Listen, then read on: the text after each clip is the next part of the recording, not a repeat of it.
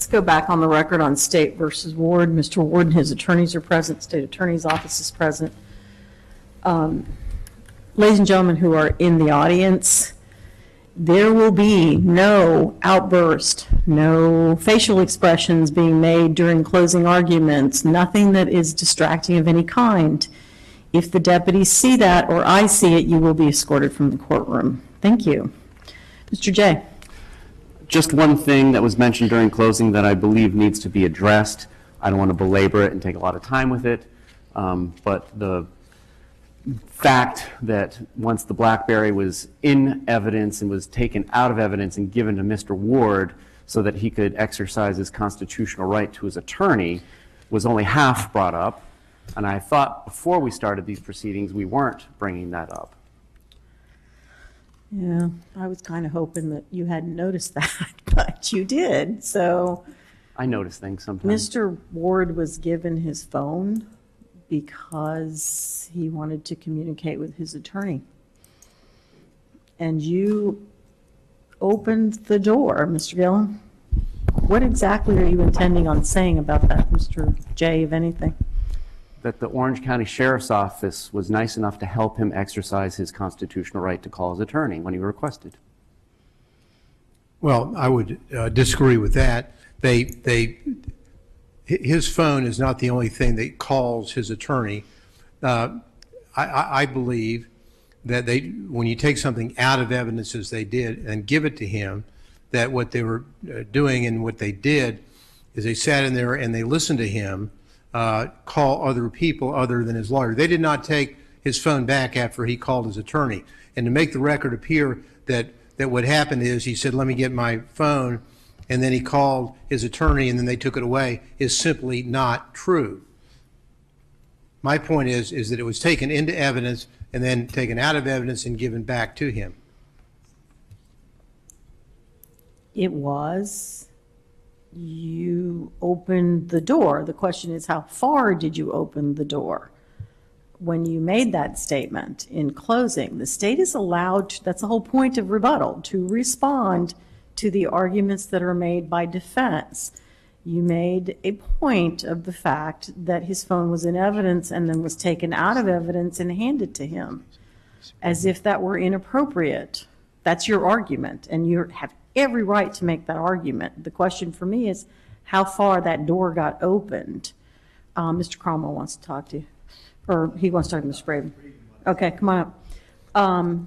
Mr. Jay, tell me again, it comes up in the interview, right, in the lengthy interview with the police. Where does the phone conversation come up? Because for some reason I know about it. Right. Where he gets the phone back. Not in this trial.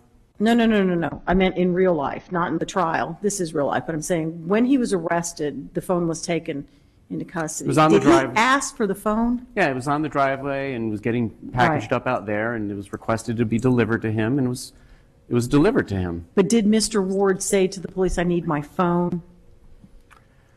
That I don't remember, but I mean, the argument has been made. May I respond? I'll give you a minute. Hold on.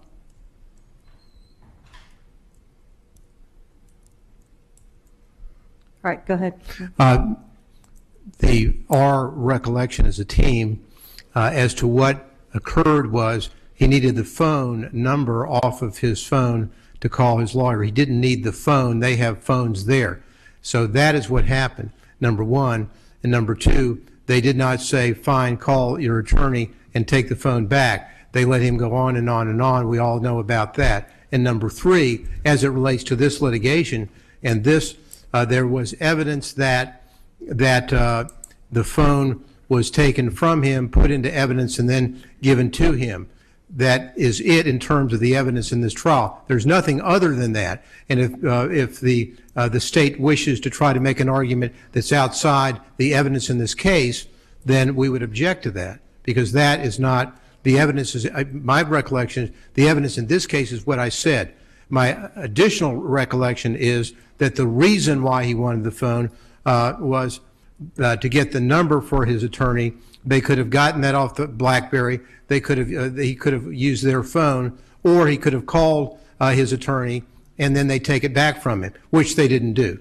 Mr. Gillen, the problem is not what's in evidence here. Judge Harris, in granting the 3850, excluded all of this testimony. The state would not have ever been able to bring this up. It would have been a violation of the 3850 ruling, which is law of the case. By making that statement, you've partially opened the door. I think the better argument that you can make without violating any of Mr. Ward's constitutional rights would be that the sheriffs gave him the phone at his request so he could retrieve a number, and leave it at that and move on. That's fine. That's all I wanted All to right? do. And that gives you the opening of the door, but keeps us off of the issue of his attorney. All right? Yes, ma'am. Anything else? No, I'm ready. All right. Before we bring the jury back in, I'm going to change the procedure slightly for excusing the alternates. Because of the number of alternates we have and what they have back there. Once I get done reading the instructions, I'm going to excuse the alternates in the presence of the other jurors, send them through the jury room to get their things first, and then the deputies will take the jury out to deliberate. So there's going to be a slight change that you all will notice in how I do this. All right, let's bring the jury back in. Stay recognized, presence of the jury. Yes, Your Honor. Defense? Yes, Your Honor. Have a seat, everyone.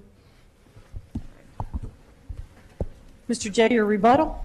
Yes, ma'am. Thank you. Ladies and gentlemen, your verdict does need to speak the truth. That's what you're obligated by law to do. You need to speak the truth because Mr. Ward refuses to. His three different stories are completely irreconcilable.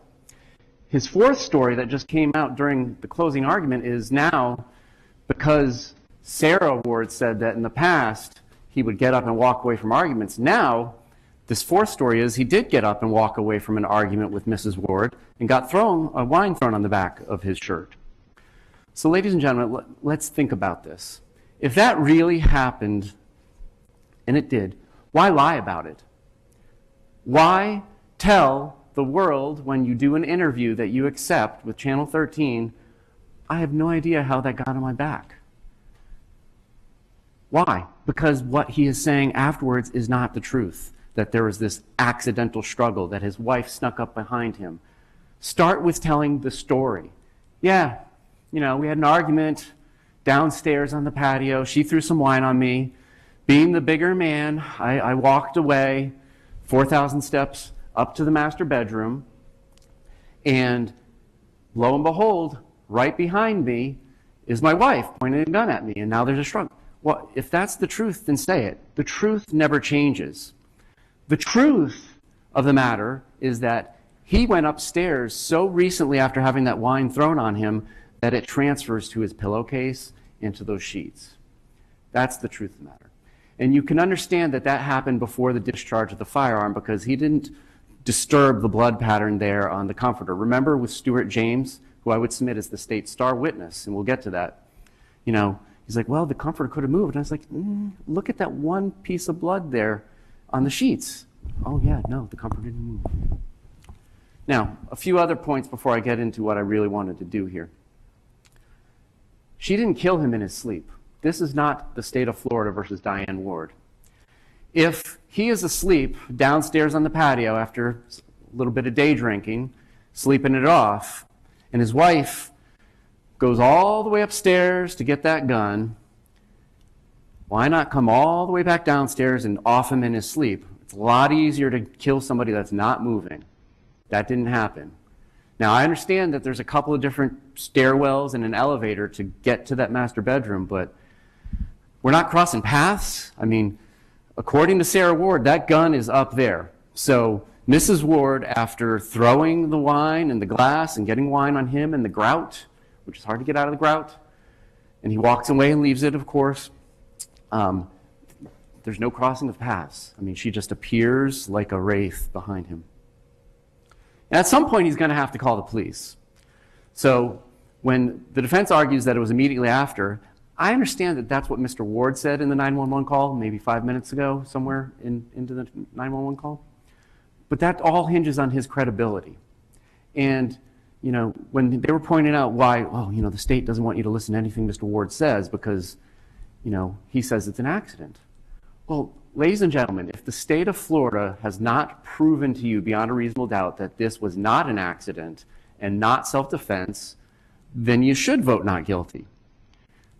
But you shouldn't do it based on what Mr. Ward said, because under the jury instructions, everything he says should be discounted. I mean, why lie about the wine spill if you accidentally shot your wife? That's, I submit, completely incredible. The BlackBerry. The sheriff's office was nice enough to give it to him when he requested it to pull a phone number out. That's not bumbling of evidence. Secrets. Well, is it a secret from Sarah Ward that she has happy pills? Because Sarah Ward talked all about her happy pills. Sarah Ward talked all about, you know, her pill usage and whatnot. The point of that testimony with some of those witnesses was nobody recognized her as having this overt mental illness, like, oh my God, Mrs. Ward is depressed. Oh my God, this and that. Yeah, she's on happy pills. Not alone. Is the ethanol, the alcohol in red wine, somehow different than in Prosecco, which is, under my belief, a white sparkling wine from Italy? Is it different? What's different that makes her behavior different? Alcohol is alcohol. The professor, Professor Davis, here we go. He didn't even get the law that he came to explain to you right. He came here and testified that when a spouse dies in a marriage, her half or his half of the tenancy by the entireties goes to her heirs. What? That defeats the whole purpose of it. So now a husband or a wife has to split the house with children or whoever the heirs might be, Boston University, whoever you leave your stuff to. That's not the law, and that's why the judge has instructed you on the law. There's a law that says you get the right of survivorship. So he's wrong about that. And I'm not going to go down the rabbit hole again too much about the finances, but there was a $7.5 million lawsuit. It was clearly stressing Mrs. Ward out. She mentioned it to people, including her doctor, and Mr. Ward was also on antidepressants. So everybody's stressed out about it, so I don't know why we're fighting about what's going to happen. They clearly believe something was going to happen, and that's what matters.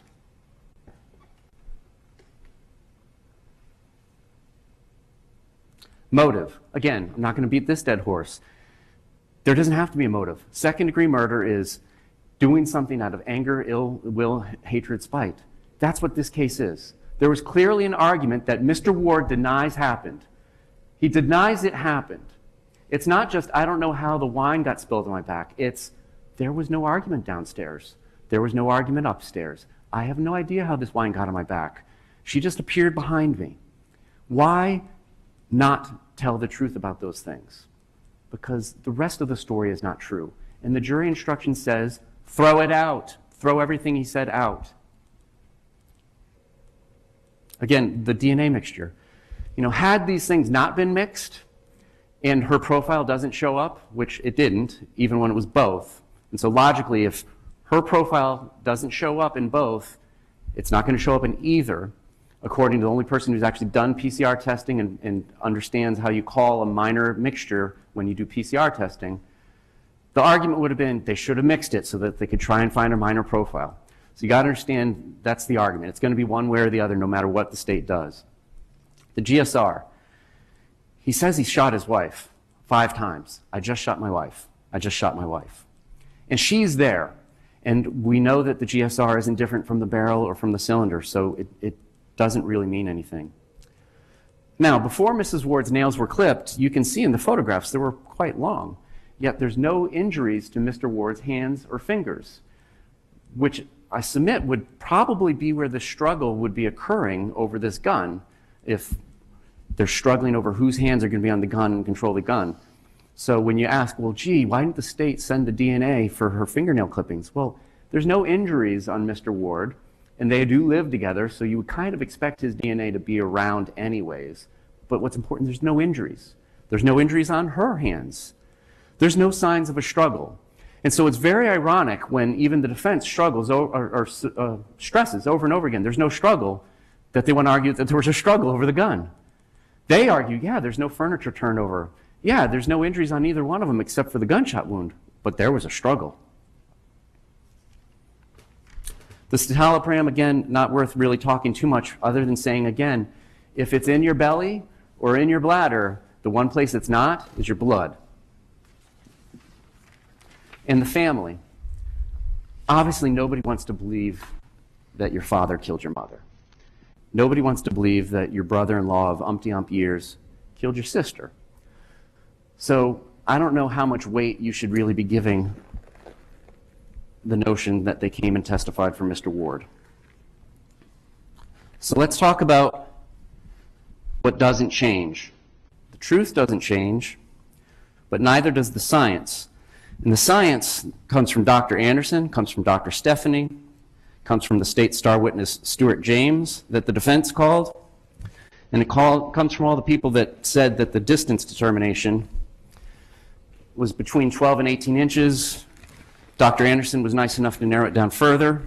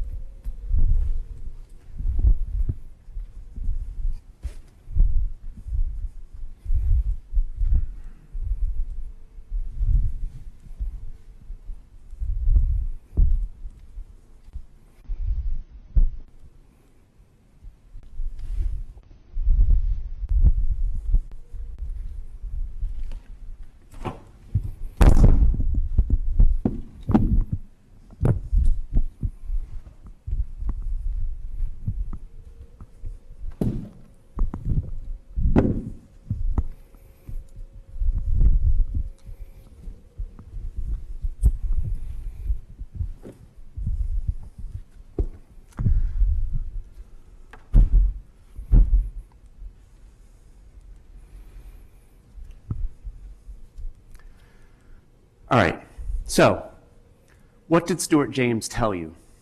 Stuart James told you, you can see that there's projected blood on the bedspread. It matches the pattern of projected blood on Mr. Ward's shorts. There's a drip pattern on Mr. Ward's shoe. There's a trail of the drip pattern that leads to underneath Mrs. Ward and then the pool. And then behind, on the wall, there's the projected arterial or heart spurts of blood. Now, through a little deduction and some questioning, we were actually able to talk about what things mean because you see them and what doesn't appear to be. So he was able to say, and he agreed that, well, actually, Mr. Ward's shorts would be the start of the projected pattern. Why? Because there's no void, no gap. There's nothing on the left leg of his shorts.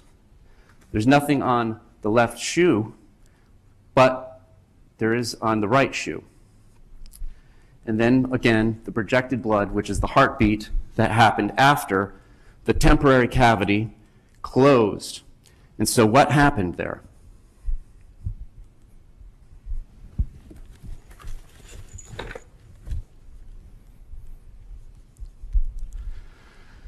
Now, according to Mr. Ward's testimony,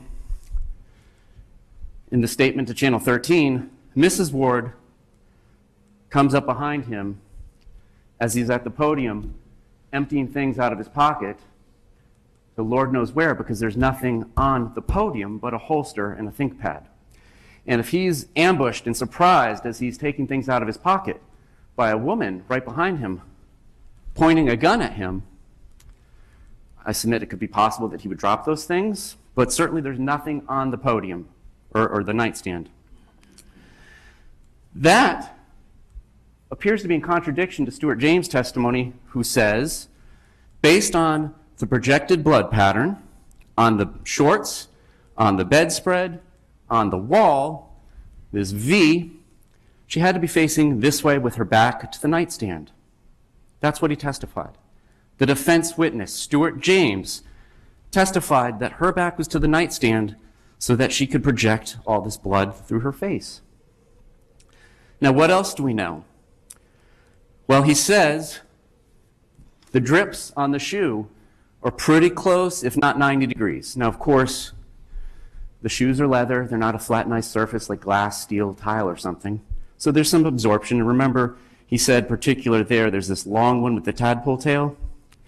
That's from the height of his foot.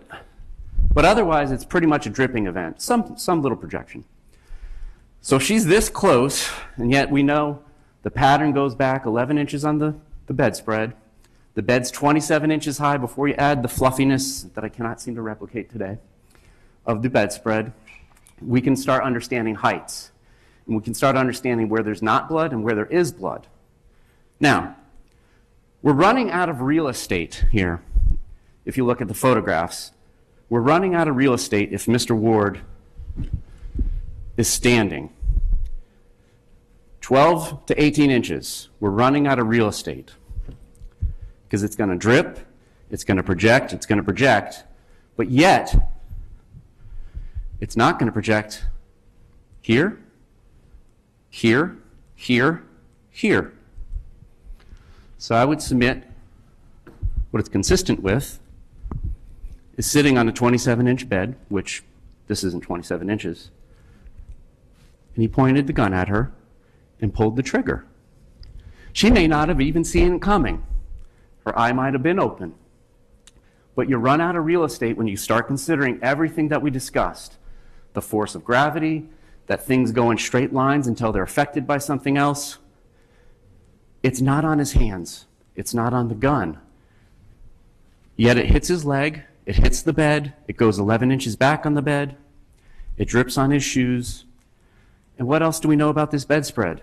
Underneath it, that sheet in that pillowcase, fresh wine stain transfers. So what did happen?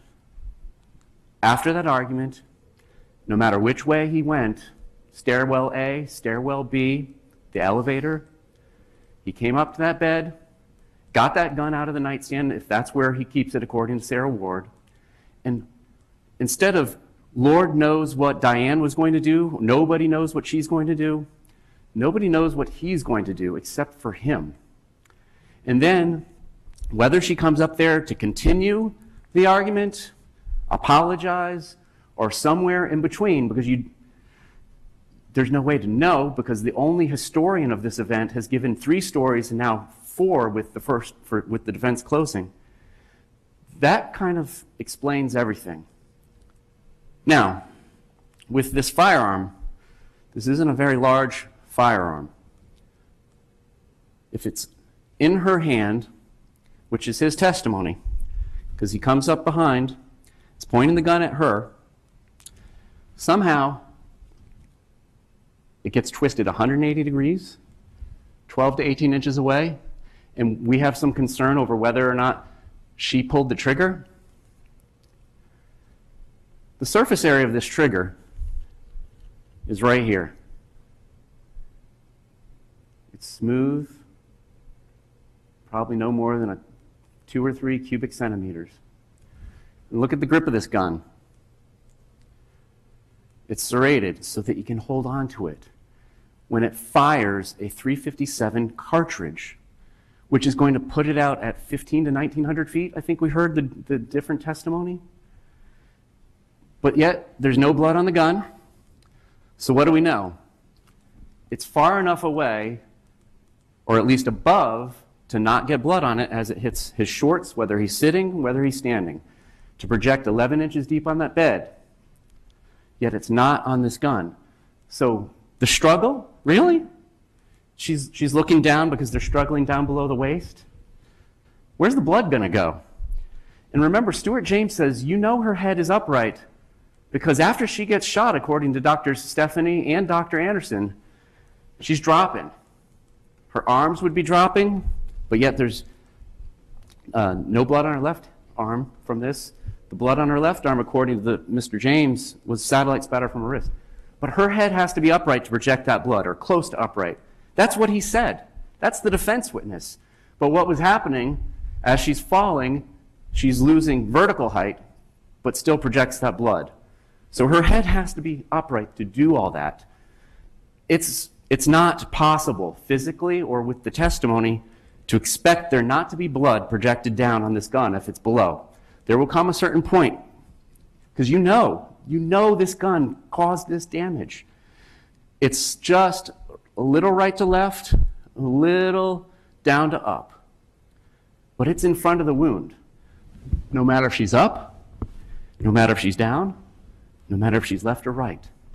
And it's not there, because it's too far away, or too far above, or both. So we do know what happened. We don't need, Dr. Anderson to tell us that it happened by the wall.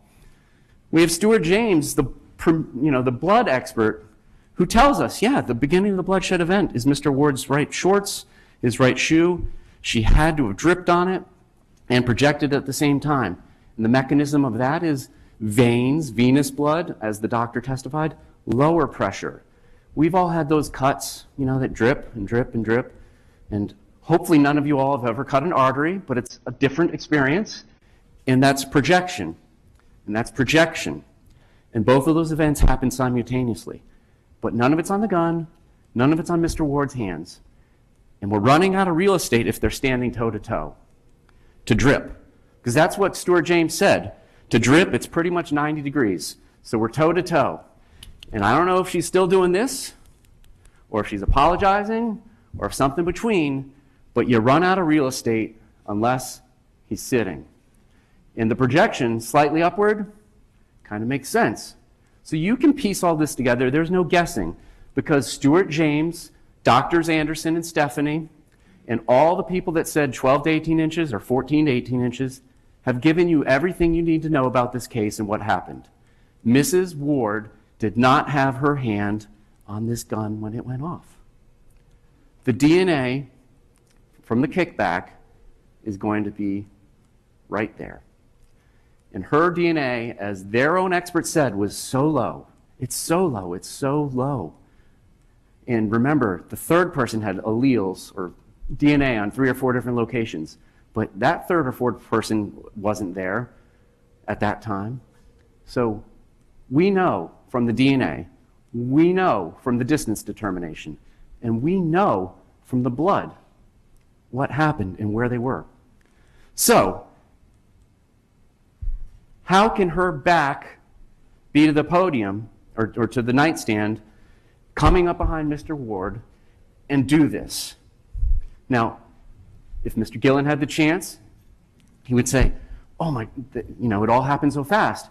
They spun around. Well, Mr. Ward didn't say that. He didn't say spinning around. He just, it's in my face. I have to grab the gun really quick. It goes off. I don't know how it went off. And why lie? Why not tell the truth about the wine being thrown on your shirt if everything else you say is true? The verdict needs to speak the truth. The truth doesn't change. The science doesn't change. The laws of physics aren't different one day from the next.